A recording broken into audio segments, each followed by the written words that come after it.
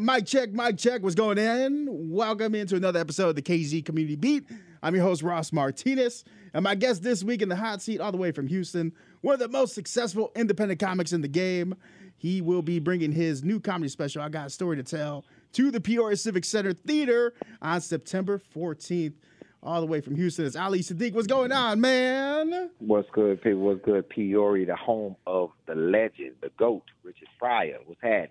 Yo, I have to ask you about that, man, because as I was doing some research about you, I saw that you started cracking jokes at the Just Comedy Club out on Richmond Ave, and now you're going to be performing at the home of Richard Pryor, like all these years later. How do you kind of process that as a person? Like, hey, yo, I've had a journey. I've been there before. It's not my first time in Peoria. No, it's not your first time, but how do you process just the longevity of what you've been doing and able to come back and able to perform your craft in front of a bunch of people that you've grown since way back then, you know? I don't know. I think that 26 years I've been in front of a lot of audiences for a long time. So a lot of people just now getting familiar with me on however they got familiar with me with the internet, but I've been around a long time. So I don't think about it like other people think. I'm not a new guy. So It's not a processing for me. This is just another show for me. Yeah, I mean, you've had a lot of success with these independent shows. As I was looking at the Domino Effect Part 1, 2, 3, 4, collectively you have almost 25 million people throughout those just on YouTube, and that's not all your other things you've done in the communities that you've been in and telling your jokes. But over 4 specials, man, 25 plus million be able to see your jokes. That's gotta just speak to who you are as a performer. More of a businessman. As long as this is a business, and I don't think it's the jokes. I think it's the stories. I'm way past jokes. I haven't told a joke in 9, 10 years. Yeah. From this is not. It may be longer than that. From this is not happening to bringing the funny to bigger than the 2 comedy specials on Comedy Central, Def Jam. I don't think I've told a joke in maybe 15 years. I'll just keep telling stories, separating myself from comics that tell jokes. My style is different from mass majority of people, and I think jokes are something that can be stolen, as you hear all the time, but people can't really steal your story. They can't steal your life unless you're going to say my mama name in the course of you saying my story.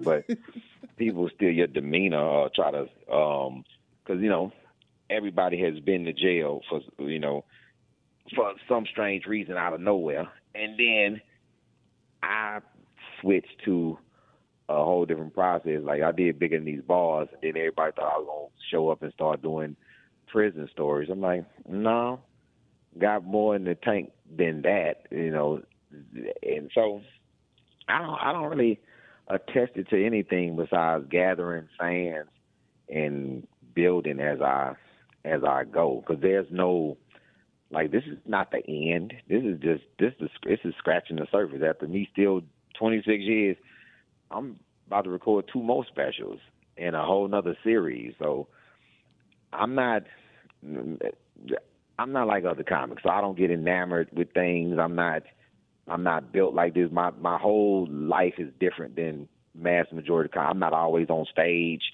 I'm not none of that. I perform when I get there. It's no other performances. So I haven't told a joke in a long time. So I keep, not that it's a big thing for me to constantly say I don't do jokes. I do stories. I don't do them. I'll leave the joke telling and talking up under people's skirt and the sex and all that, and I leave all that for the other comics. It's like finding the authentic story that you have. Like you're trying to tell. It's like with the new special you have coming, or not special, but the tour you bring to Peoria. I Got a Story to Tell. You're here to tell a journey. And with this new special, what is some of the story that you're trying to get across to the audience as you're coming back to Peoria? So let me break it down. The I Got a Story to Tell tour is not a special. It's just the I Got a Story to Tell tour coming off of the success of the Domino Effects 1, 2, 3, 4. So the new thing that I'm going into is the my special that I'm getting ready to shoot in Dallas is about my two sons. This is a different perspective between me being a father of two different people at two different times in my life. That I'm a different, my oldest son is 30. My new son is 13. So he is totally different from my oldest son. And my oldest son grew up with me being in the streets. This boy, I'm the president of PTA. He has no idea. And so, yeah, that's when you think about it, the evolution of Ali Siddiq from time before comedy till now, and now you're the head of or you're part of the PTA. Like, do you ever sit down and just look at the journey and you're like, wow, I've gone on many different paths in life? Yeah, that's it. That's why I'm, in the process of going through a processing of all these different levels to this game. Like it's so many different levels that you become a different person, and you have to grow. And that's why I keep hollering, I don't tell jokes, because there's no growth in that. It's like, if I got to keep coming up with the current, I heard a guy say in an interview, well, special should be current. Well, that's a crazy concept for something special to be current. Because just think, if I would have did a current special, and I would have been, say if I would have been in defense of Puffy in my special, whole special, I was talking about how they was doing Puffy wrong. And then 3 weeks later, the tape come out. Now my whole entire special is irrelevant. Yeah. That's why it's not current. So for something to be special, it has to be cultivated. And in my opinion, as a stand-up, it has to be cultivated. And this is a cultivated life now of me being able, transitioning from a joke teller years ago to a storyteller, something that's more genuine to me, and that can help somebody. A joke, in my opinion, doesn't have enough medicine in it. It's like it's like if your rib is broke and they just give you some regular Tylenol, but you really need an opioid to help you through that pain. You need something with some codeine in it. Like, anybody can crack a joke, but to be an efficient storyteller and take you on a journey, that's a skill right there. That's something that you've cultivated, as you said, over your years, man. Like, being a comic is a path of hard work, I would say. Traveling, finding your groove, handling curveballs, forks in the road. As you grow and you look back and you do these specials and your tours, what have been some of the biggest challenges that you've had to get through? What are some lessons you've learned along the way that you could pass on to other people? Being ready for the moment. This is it's been some moments that I wasn't ready for, that I was man enough to say, nah, not ready for it. Kind of don't want it, because it's not in my skill set yet. And then to come back and actually gain that skill and then be efficient at it is a lesson. Like, a lot of guys ask me, hey, can I open up for you in the theater? Mm-hmm. No, because I know that you're not doing well in the club. And to put you in a theater is to sabotage your career, because it's a different monster. And the life lessons of learning how to explain that to people, that I'm not hating on you. I'm just telling you, this is an earned position that you have. It takes a lot. And then even with me, how easy. So you've seen a comedy stage before, right? Mm-hmm. It may be 10 steps this way, 10 steps that way. That's it. It's not that big. Yeah. Now I'm in a theater. It is 100 steps that way and 100 steps that way. So I'm doing about 3 or 4 miles on a stage in an hour and a half, Because you just walking in back and movement. forth. Yeah. So the next day, I'm exhausted. At what point did you learn in your journey of being not just a storyteller, but also being a showman on the stage that you're talking about? Like, hey, I have to cover over there. I got to come back. It's about my placement, my footing. Do you also incorporate that into like, all right, here's the gold nugget in the story. Let me make sure I am placed here on stage. Like those small nuances. That's the nuances of the difference. I need to hit different spaces on the stage, and I gotta be at this place at this time for this to hit. It's more like this is actually theater. This is my background of coming from actual theater and blocking and placement, and I need the microphone stand to be here, because even with the stand, I'm doing a lot with the stand, the stool, and the chair. These are a lot of different scenes that I'm setting up. You know, when I was at the Beacon, this guy from New York Times came. They wrote an article about it. You can read it now in the New York Times. That this is like a one-man stage play every time I'm on, because of how the blocking is with the instruments that I'm using. It's only the microphone stand, the chair, and the stool. But I got to block it off and move it. And, you know, sometimes the mic is a wall. Sometimes the microphone stand is a wall. Sometimes it's my son.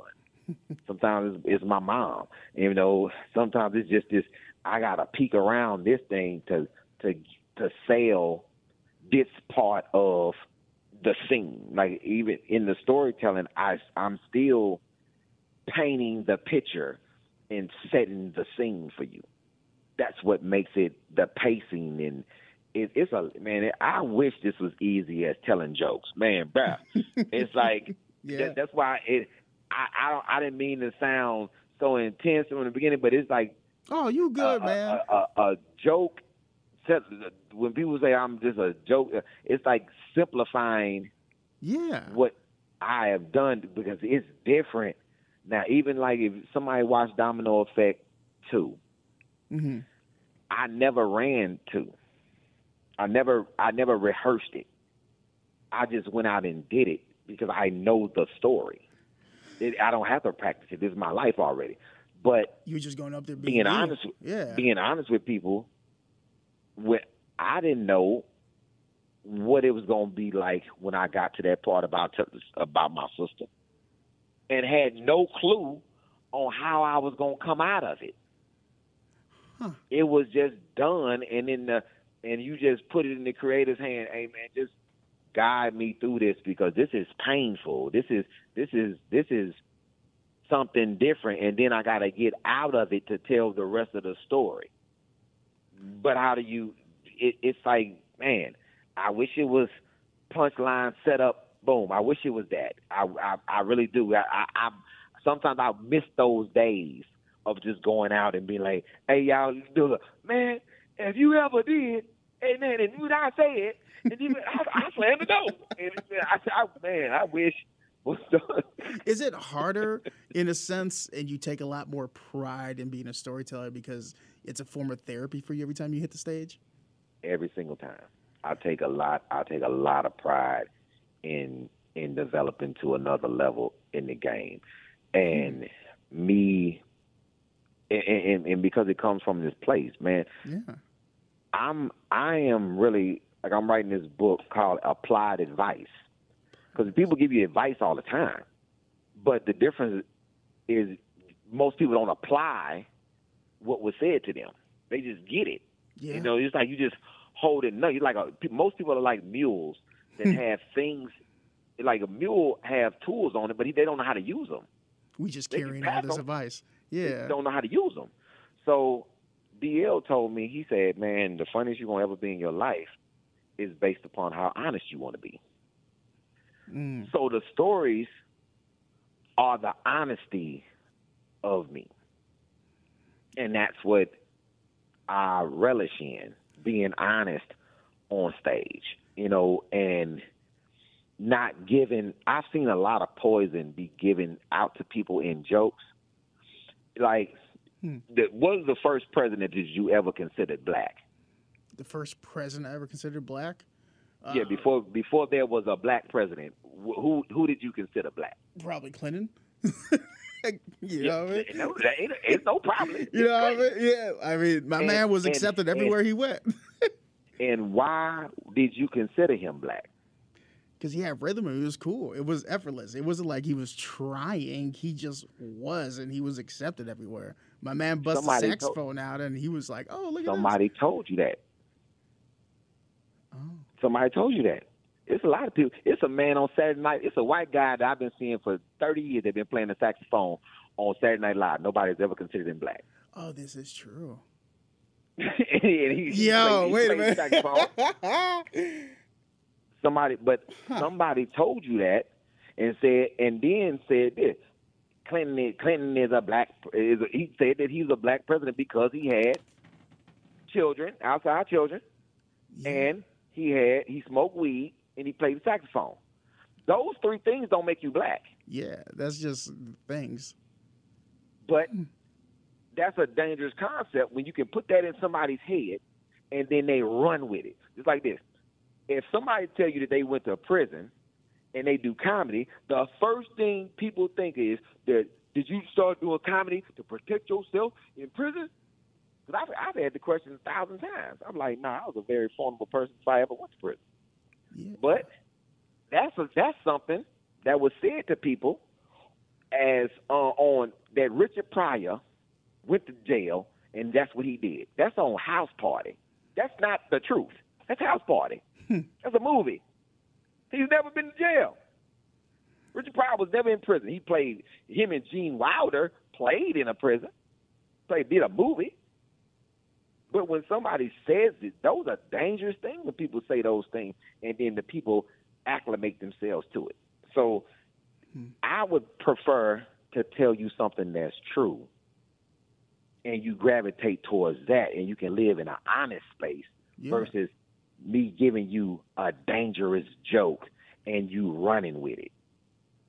The authenticity of who you are and your story, there's so much power in it. I mean, under all the YouTube comments, when I was looking up Domino Effect and seeing your interviews with Joe Rogan, when you did the Mexican God on Boots and all that stuff, as I see these comments, everybody says you're authentic, you're a great storyteller.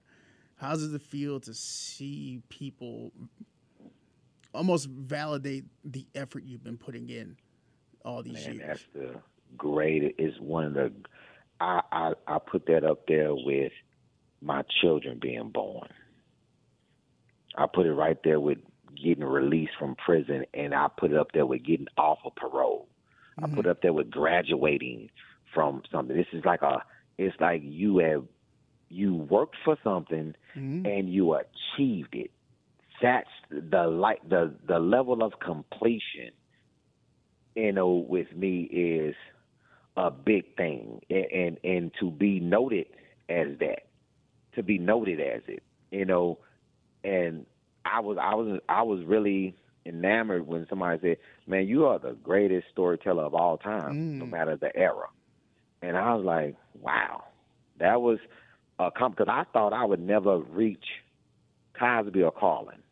So those are my two. Those are the two best storytellers of all times. You know what I'm saying? And then Joey Diaz. You know what I'm saying? And when I surpassed Cosby, I was like, yo, this is it now. This is, and it's not. I'm not even done. I want to put the cement on it, because when you tell just think of this. This is a big thing to me. The average comedian, the longest story ever told was probably about 7 minutes. 7 minutes. 7 minutes. 7 minutes.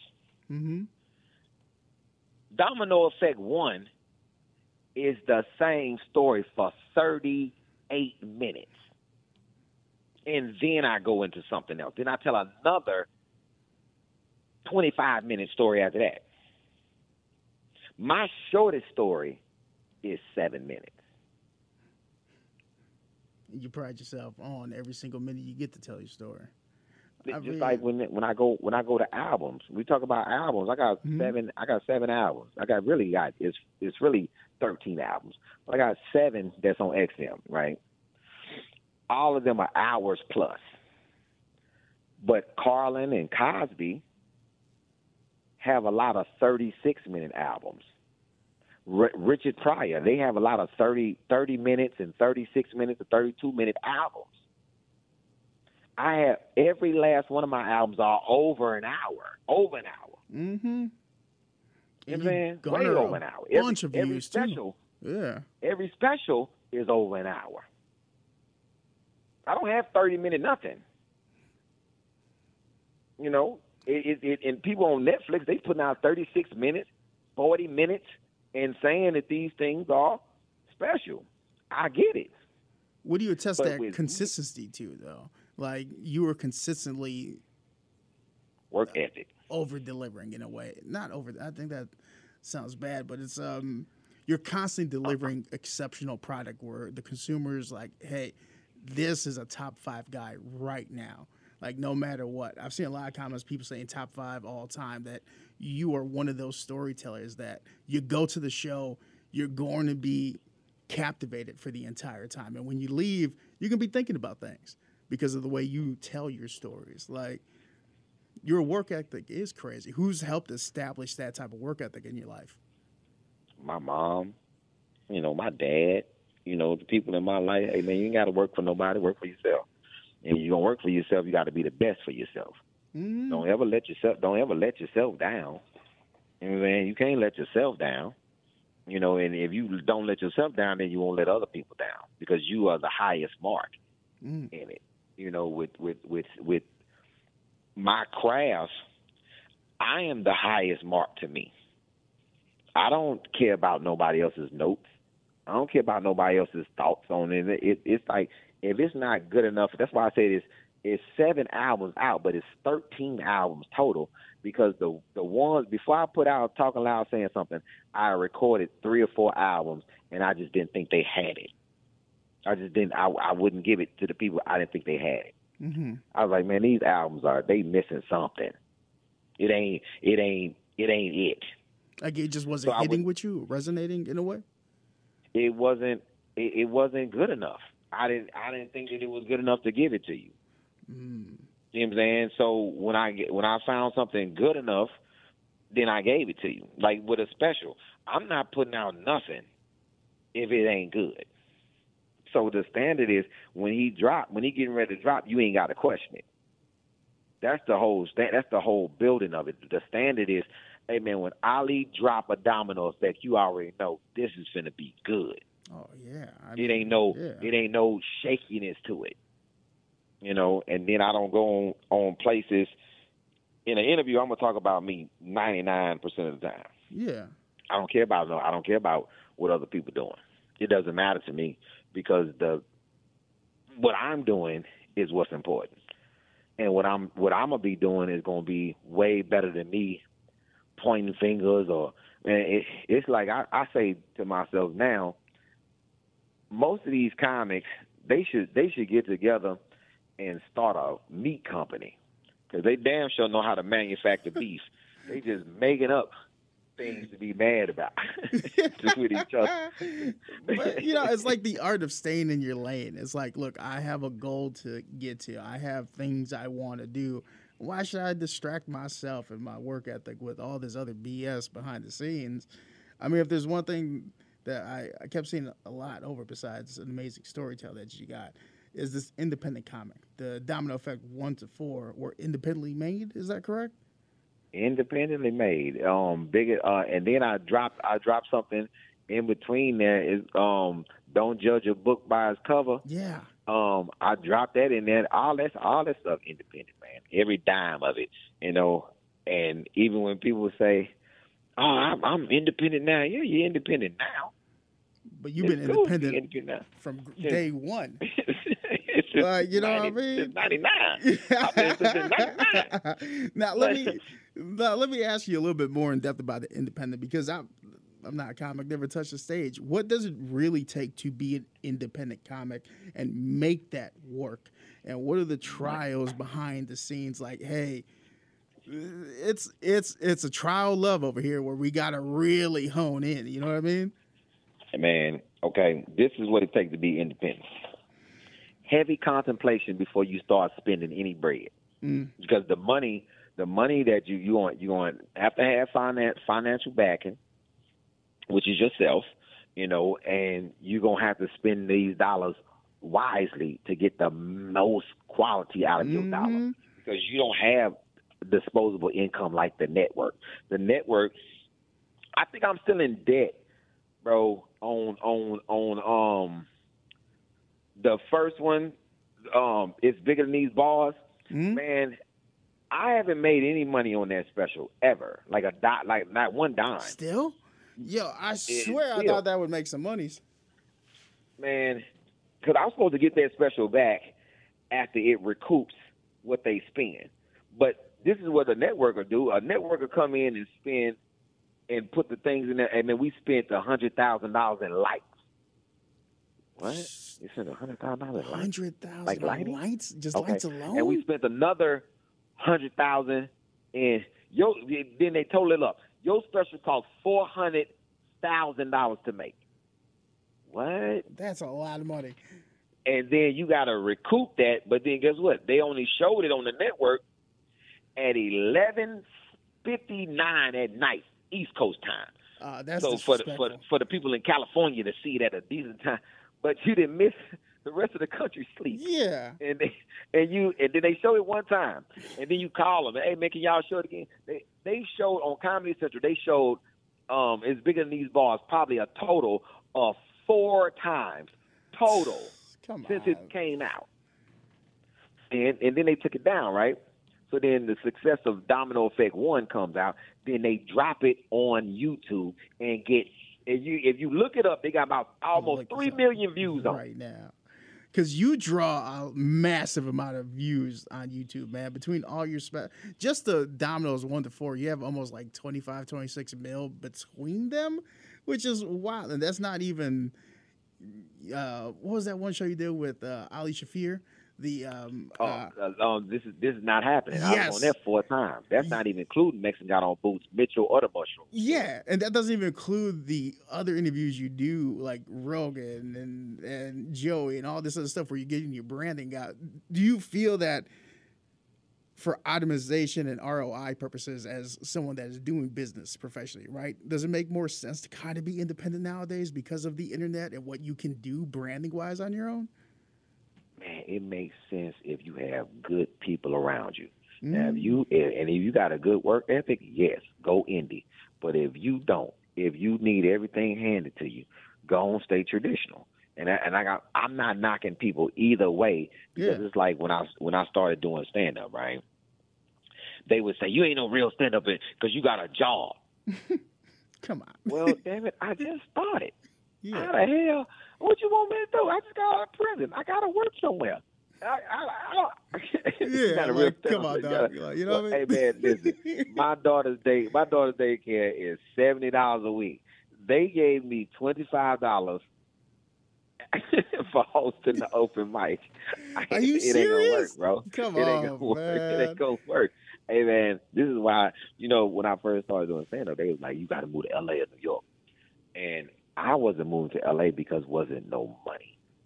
It wasn't any money in the comedy rooms. I'm a stand-up. I'm not an actor. I'm a stand-up. I'm not trying to be in movies and sitcoms and all that. Those are actors, comedic actors, whatever you put in front of it. Those are actors. Those are different skill from comedy. And I'm hell bent on this. I'm one of these guys that say, I don't want you to think that I'm a great comic because I was in somebody's movie or on somebody's sitcom. It has nothing to do with stand-up. Not at all. And that's what people give these people the GOAT titles and all that, because they were in a movie. Man, Anthony Anderson is a great comedic actor. Yeah. He's excellent. Yeah.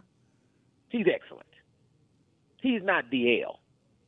As a story, when you break it down as a storyteller, So let me ask you this: is because I heard this, I forgot who did it on YouTube, but somebody was talking about there's a big difference between being a comic and a comedian.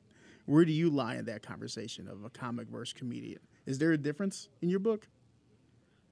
That's things that people just try to come up with fluff to make themselves sound. It sounded good. It sounded good when you said it. No, There's a difference.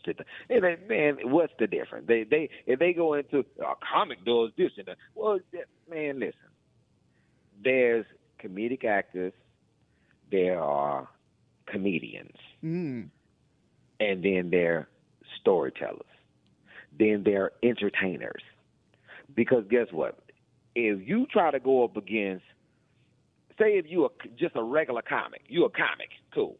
If you try to go up against Sid, Jamie Foxx, or what's my man name that do all of he can sing and Jammin' J. Lamont. Oh yeah, none of this is fair. You up there doing jokes, and this man can sing and do jokes. Yeah, come on now, and do impressions. That's different. It's different categories. Earthquake is a monstrous comic. Mm-hmm. I'm not asking Earthquake to go up there and sing. Jamie Foxx is going. Jamie Foxx can pull out he got a lot of knives in the thing. He's funny, but Damon Wayans is a monster comic. You know what I'm saying? Yeah. John Hickman, what's my man from Living Single? You know what I'm saying? Oh, John, his name is John, but he's a great comic.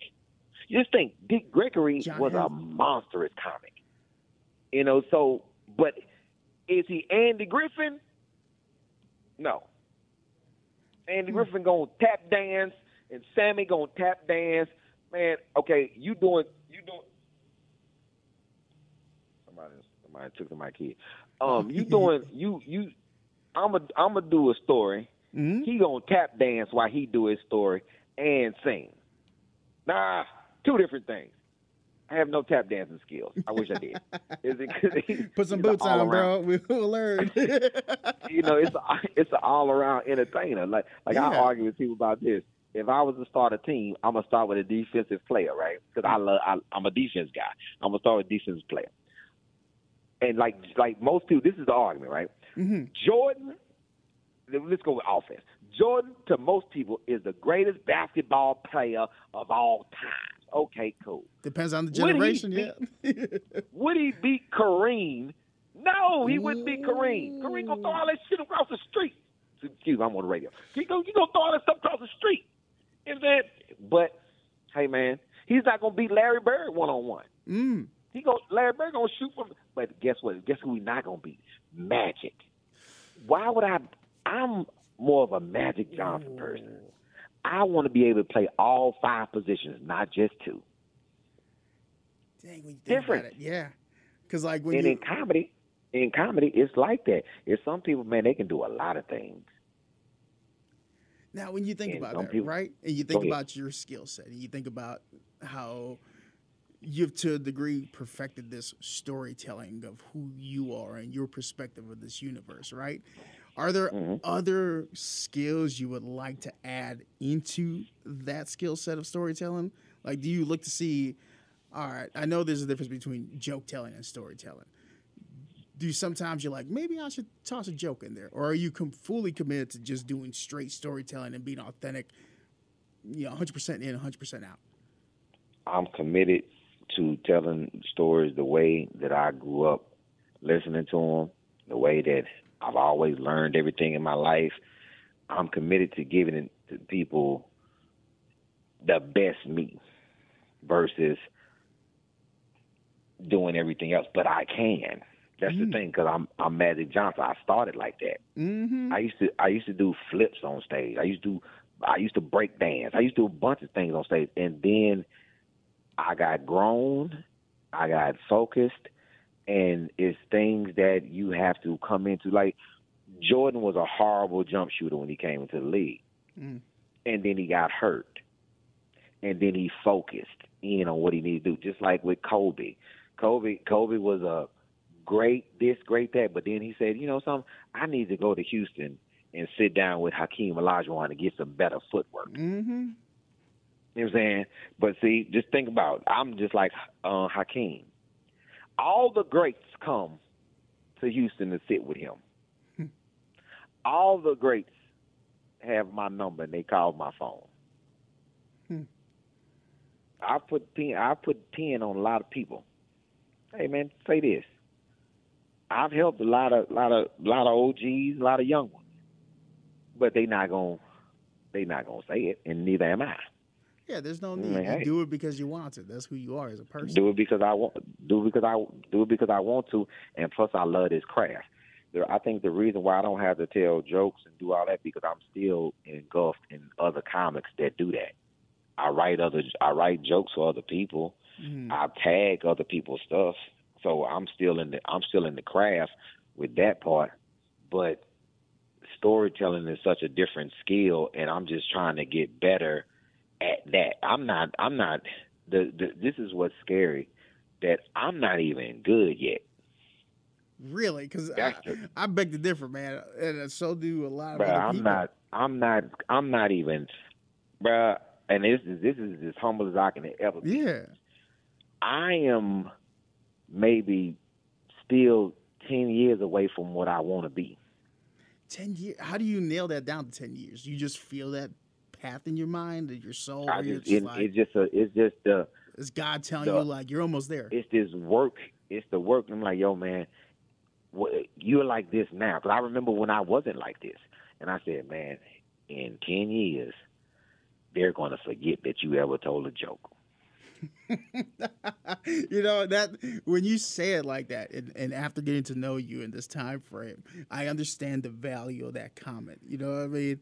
Like, they're going to forget that I used to tell jokes because you've just honed into this storytelling. Now, when you look back in life, was there a pivotal moment or interaction or a failed venture that you were able to be like, okay, no, this is where I have to go full force now? Is that independent or just telling stories? I can tell you both. What struck the nerve for independency. Let's go with independency and then talk about full force into storytelling. What struck the nerve with independency? Comedy Central. I posted a clip of myself on Bigger Than These Bars, and they flagged me for copyright infringement. They flagged you. All right. I'm trying to promote the special on Comedy Central, and they flagged me for copyright infringements. Yeah. You're the one. And I said, what? Yeah, you can't put your own stuff up. You mean to tell me I'm back to being a prisoner? Oh, wow. Yeah. I'm back to be somebody owning me? Oh, no. That did not sit well with you at all. No, that didn't suit well with me. Man, just imagine you posted something on your page. That's you. That's your face. That's you working. You got a radio thing, and they tell you that you can't play that. You're like, why? That pissed me off behind measure, man. Like, there's no way. It's like them not giving you a sound check when you leave. When you try to get another job, they won't give you a sound check when you leave the radio station. Yeah. I can't get an air check. You can't. Y'all don't want nobody ever know I was on the radio. How hard was that of a moment for you? Like, to actually full well accepting of this is what the beast is, and like, yo, like as you said, I'm back to being a prisoner. Like, how were you able to really come to terms with that and say, all right, screw it, now it's time? You know how that happened? Because you go back to the people that you idolize. Muhammad Ali. How did Muhammad Ali become the greatest boxer of all time? Yep. Yeah. Somebody beat him up. How did Mike Tyson become a fierce fighter? Somebody took his bike. So, when somebody takes something, when somebody puts you in a conundrum, then you got which way are you gonna really come? And this is like my dad. My dad said, when something happens to you, you have don't be mad about what's happening. Just understand this. Now you have an opportunity to prove what you are really made of in this moment. You know, so that's crazy. I can relate to that so much in my own personal journey of, you know, not being accepted. I've been in radio for 17 years now, and I'm now finally starting to feel like I'm hitting a groove. And that's crazy because I had one of those moments, bro, where it's you're asked to leave and they don't give you nothing, and you just kind of have to figure out, all right, is this what I really want to do? Do I have the passion to go through the lows and the highs, and mostly lows? And just really the hard work ethic, man. Like I respect this. I respect your story, man. I respect everything you've opened up today, man. I appreciate it. But at what point did you fully understand, like, all right, I'm a storyteller. No more jokes. And I'm gonna pride myself on that being a strong peg in who I am as an individual. When I tried. Ooh. This was my first time saying that I was going to try to go to the next level, because it was more than just the decision. It's what encompasses the decision of I don't want anybody else to be able to say the same thing that I'm saying on stage. Like I just it was to go on a stage and everybody's doing the same thing, like for real doing the same thing. Well, Trump said this. The marijuana laws this. I can't believe Obama and the black president. My grandma, it's like, damn. It's catchy. It's trendy. It doesn't succeed. It's there for a cup of coffee. Trendy. That's the thing. I'm sitting there like, I don't want to be trendy. I don't want to say what somebody else just was saying. Then people, man, bruh, it's like when somebody comes in and say, "Hey, man, is anybody doing these jokes tonight?" What jokes? Obama jokes. Don't nobody do no Obama jokes. I'm doing that. What? Don't nobody do no. Man, they want to hear your take on it. I don't want to give a take on something. That's like what they used to do when the performers, light-skinned performers of a lighter hue, used to come down to Harlem or go to the black area and then go back and do their version of material. And then they hit you with the imitation is the best form of flattery. Yeah. No, it's not.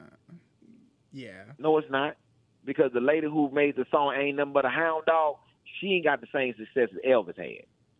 And nor does her family. Ooh, that is a great point. Oh, man, that's a great point. You know, but like when you break it down to this part of, okay, this is how the beast operates. This is how all the individuals who are also incorporated with the beast act. I don't want this. I want to be authentic. And again, I bring it back to a lot of the comments on YouTube, right? Where I'm saying, oh man, this guy is authentic. He's a great storyteller. And you already spoke about how much that means to you, right? As we're looking at all the specials you have out, right? All the stories you have out there. For somebody that has never seen one of your stand-ups, what's the one you feel so far up until now is a window into who Ali Siddiq really is, where you hit a groove and you're like, you know what? This is where I want people to really watch first and they come see me in Peoria. Man, and I know this is going to seem crazy, man. No, Domino Effect 3 is my favorite. Is my favorite work. Yeah? It really is. Domino Effect 3 is my favorite work. Well, what about it stands out so much to you? Because you got the other three. You know what I mean? It's fun. It's fun, man. Domino Effect 3 is fun, man. It was fun to perform. It was fun to say. It was fun. When I think about it, I laugh out loud at parts of it. It was just fun, man. If y'all want to get a real glimpse into, oh man, what jail is like, man, this nightmare starts in intake. I don't think if you got to wait to get to prison. Nah, I never. You go to intake. My mama, she taught Sunday school, and there's one time where I put on a jersey in reverse Boy, she slapped me. Man, my parents were too on me, bro. bruh, man, it's fun, and I tell you, you can start where you want to start, but when you get to 3, you're gonna be having such a good time that you're gonna be mad that 3 is over. That's why 4 is 2 hours. You're like, yo, man, let me just watch 4. But man, and then if you watch me in the club, don't judge a book by its cover. Mm-hmm. That's another fun one. It's so much. I wish I could just pick one thing, but it's like this. When comics ask me questions about stand-up, I say, well, let me either I say, let me call you back, or let me think about it for a moment. Why? Because I don't want to give you a cookie cutter answer, because that's fraudulent to me. Man, how do you stay good on stage? Just stay on stage. Just keep writing. And that's so blanketed. Man, I'm going to ask you, what do you want to do in comedy first? I need to know that in order to give you an informed decision. Me just giving you any type of blanket answer is actually not even caring about your question. It's not even caring about you. It's like somebody going into the doctor's office and they say, "Here go a prescription," but you never asked me what I was feeling. How you gonna prescribe me something that you never asked me what I was feeling? Here's some Advil. Go, you good? Like, all right, that's not what I need take right now. Ibuprofen, man, you good? Yeah. Like, nah. Even if you listen to other interviews, your interview not gonna be like other people's interviews. You gonna have other things in the interview that transcend, that complement other interviews, but this is your interview. I got an interview in the next 15 minutes. I got another interview. I'm not gonna talk to them the same way that I'm talking to you, because I'm not gonna feel the same way in 15 minutes, and then they probably gonna ask me something that's gonna probably tick me off. That man hit you with the jokes. Yeah, like I sell the worst thing. Now the joke thing is fine, but that's something I can explain. But when somebody hit me with the man, I'm telling you, the joke, the interview in Washington, it's like you can go online and look at it. You can see the whole room turn when the dude asked me, "So when you was in prison, did you do jokes to defend yourself?" I said, "All right." I said, "Bro, I'm just asking, if I was a 6'4" man standing here, would you ask me that same question?" Probably not.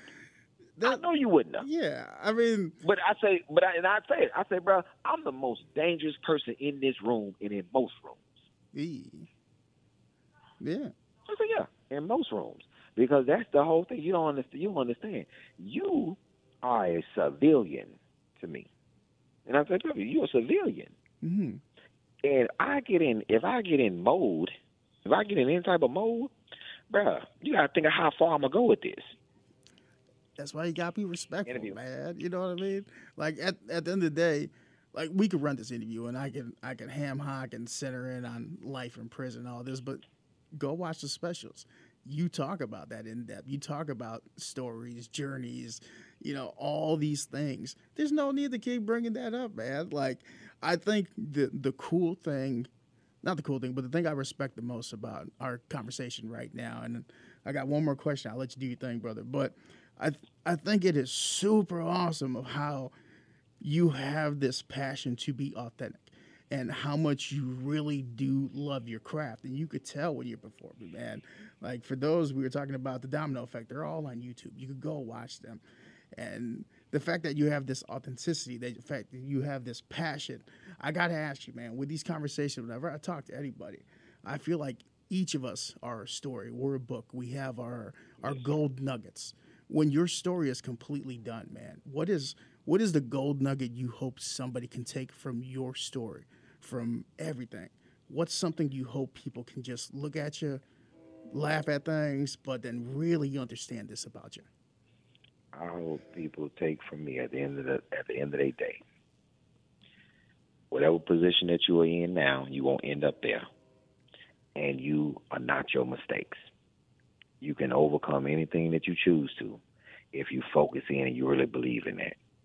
And I think a lot of times people have to just believe in themselves, and sometimes they don't have a model to look at, somebody who really believes in themselves, like really believes in themselves. Not somebody else believes in them, or somebody else catapults them to something, or that's how you get all these drug abusers and people who just forced into position.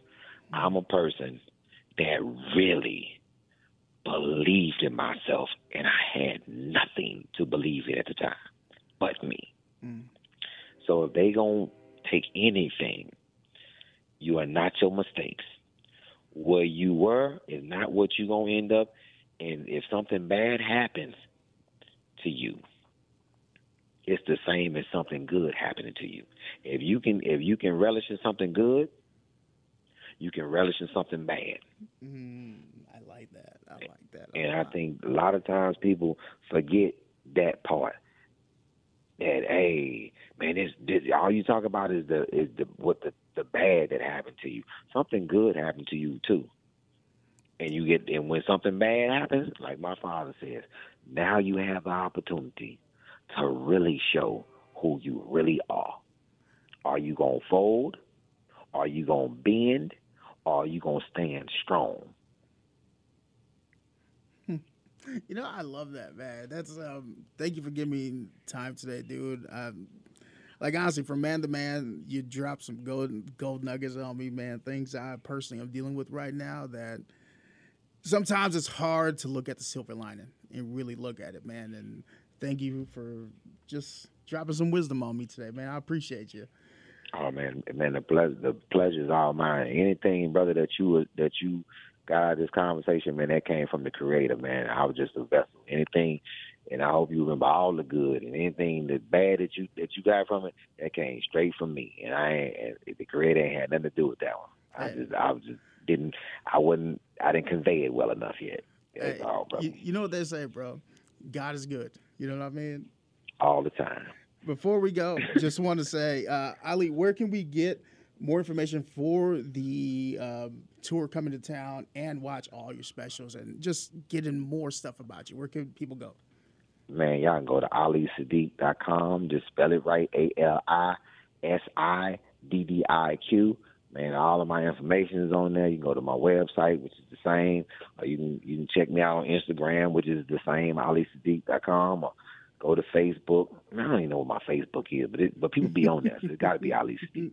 You know, just type his name in. You're going to find it. He everywhere. Yeah. You know, everywhere, and including September 14th here at the Civic Center Theater. Ali Siddiq, I got a story to tell.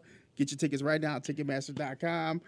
Independent, authentic, and an amazing storyteller. See, I got it right. Man, thank you, man. Thank you very much, man. You have a blessed day, bro.